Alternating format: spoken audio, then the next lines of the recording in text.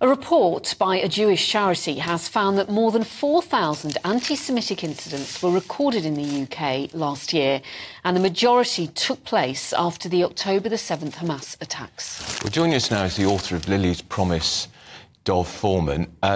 Morning to you.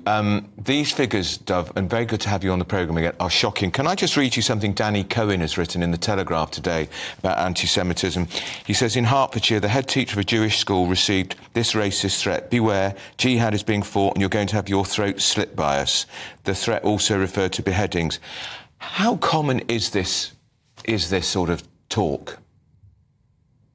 As you say, this year we've seen the largest rise in anti-Semitism on record, 147% increase on the previous year, and two-thirds of those anti-Semitic incidences came after the October 7th massacre by Hamas terrorists in Israel on October 7th. And that's incredibly worrying, the fact that we Jewish people knew on the day of the October 7th, when we were hearing about these atrocities unfolding, that perhaps even that day or in the days following, anti-Semitism would rise before there was even a response from Israel. And, you know, people disguise their anti-Semitism under the guise that they're just protesting against Israel or for a free Palestine. But that's not the case. There was a story only last week of a Jewish school student from one of the high schools going home, and he was pinned against the wall, punched in the face and told to say free Palestine. And I think actually it's because of social media that we're seeing so many young children say things in schools to other students, to their teachers, which are plainly anti-Semitic and extremist. And they're not only anti-Semitic, but they're also anti-West.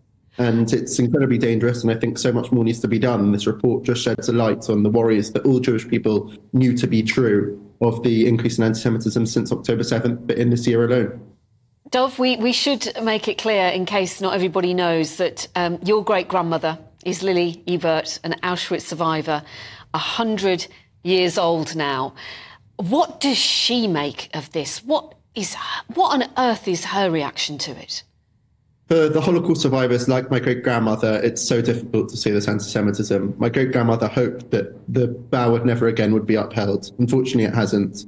Jewish people once again feel unsafe on our streets, and we're not in the 1930s in Germany, but we're here in the United Kingdom, and the great litmus test of post-Holocaust emancipation was meant to be whether Jewish students like myself could wear a kippah and go onto university campus and learn in freedom and in safety like everyone else. And unfortunately, at the moment, in the United Kingdom, we're failing in that test.